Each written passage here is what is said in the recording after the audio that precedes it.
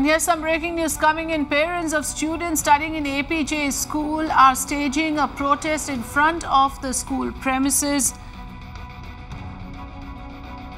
in Noida. Now, 1,000 parents are up in arms over the school fee hike and have decided not to send their wards to school. The parents also allege that the school has been arbitrarily increasing the fees and not following the Uttar Pradesh fee ordinance.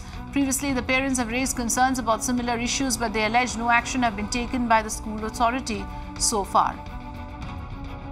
Apurva Sridhar joining us live. Apurva, so yet again the issue of arbitrary fee hike. Another school, another location, this time it's Apeejay school in Noida, which is quite a reputed school of this area. Tell us, what exactly are the parents alleging?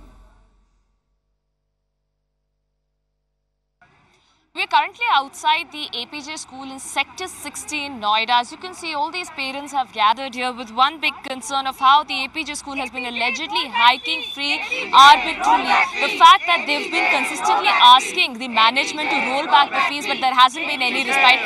Let's talk to all these parents to find out now, to show concern and to show the school that this is a big concern. A lot of parents did not send their kids to school as a mark of protest. I've joined by one of the parents, Niharika, whose child studies in class 7th. Ma'am, tell us, what has been the big concern? Your child studies in class 7. To what extent have the school fees been hiked? See, from 12 years, it has almost increased to 100% plus.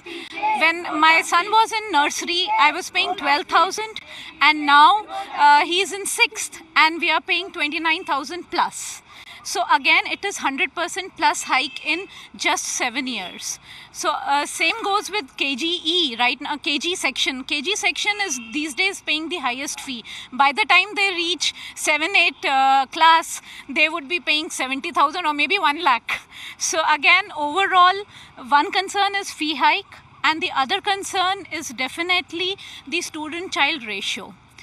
In my class, my son's class itself, the students and the place overall, the complete desks and all, it's so much cluttered that even the entrance is covered by the desk and the chair.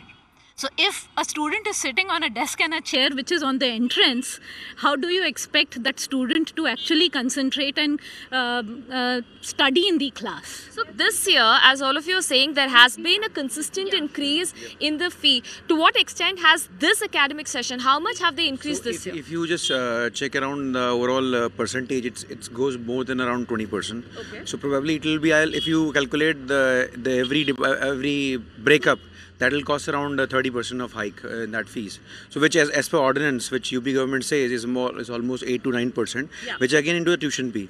But they have increase in transport, tuition, I think electric charges and everything they have moved, which goes to 30%.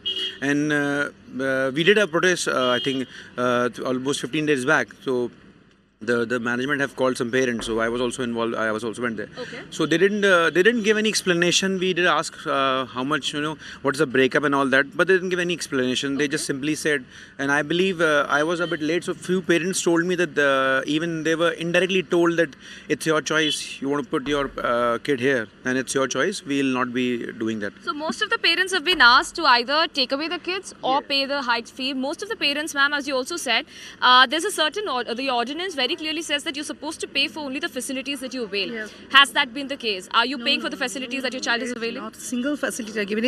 Even in the classroom, there are only 3 fans. Okay. Can you imagine?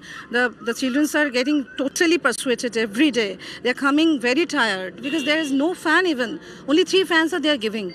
So how other facilities they are going to give? They even don't think about the whether the child is getting stressed by the temperature, anything they don't even think. So how the other facilities they are going to give? Sir, also as you spoke about the fact that you were being asked to pay for lawn tennis for nursery and class 1 and class 2, and you feel that this is absolutely unnecessary, that you've been forced to pay for that fees as well. Yeah, there are. This is one of the charges, and there are many charges like I mentioned earlier.